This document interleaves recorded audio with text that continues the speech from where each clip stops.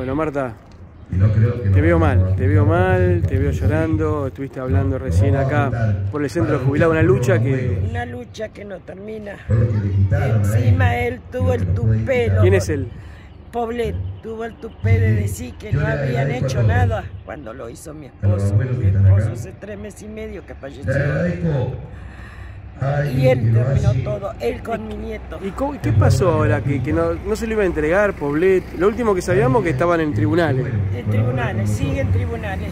Ahí no se mueve la causa. ¿Y esto qué pasa? Está cerrado, lo usa para hacer política porque 2 o 3 veces pasaron y vieron que había reuniones acá. ¿Y reuniones de quién? Son de políticos. ¿Pero de qué político? Del lado de Patricia Esta. Ah, mira. ¿Y se reúnen acá? Sí, se reúnen acá. Y la gente del Centro de Jubilados no puede usarlo. No puede usarlo. No es una comisión de fomento esto, es una comisión de familia, porque está él y toda la familia. Bueno, ¿y cómo sigue ahora todo?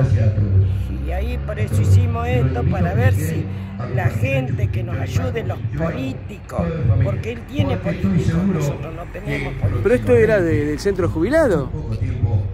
Era tanto del Centro de Jubilados como de la comisión de fomento del barrio también. Claro. Pero no había dueño. Y ahora se lo quedó. Se lo quedó él.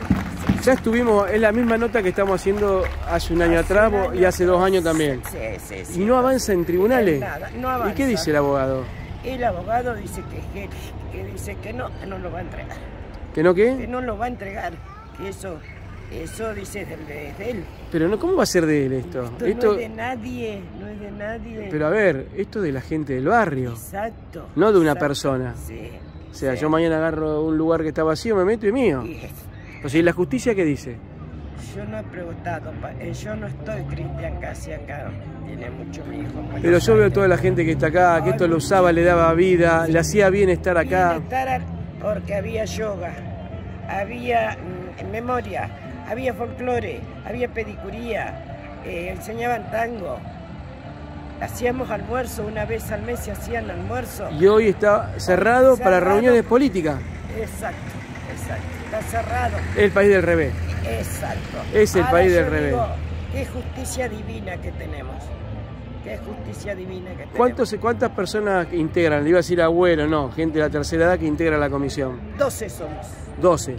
Más toda la gente que los está acompañando. Está acompañando, sí. ¿Y la gente de dónde vino? ¿O vecinos? Vecinos que sean mucha gente. Vecinos del barrio que sumaron. Que se sumaron, sí. Porque se podría hacer cerrado y una se va a estropear, ya debe estar todo estropeado eso. Me imagino hasta escombro ahí afuera que no había. La bronca y la tristeza que tienen. Sí.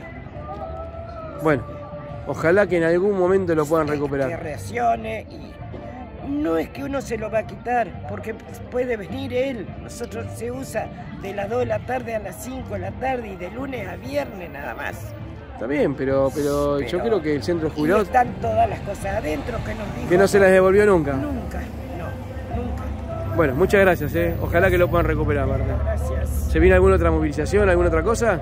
Ahora vamos a comer choripán. No, pero después van a hacer alguna otra movilización. Y vamos a esperar a ver qué reacción tiene ahora con esto y vamos a ver si nos va a ver. Muchas gracias,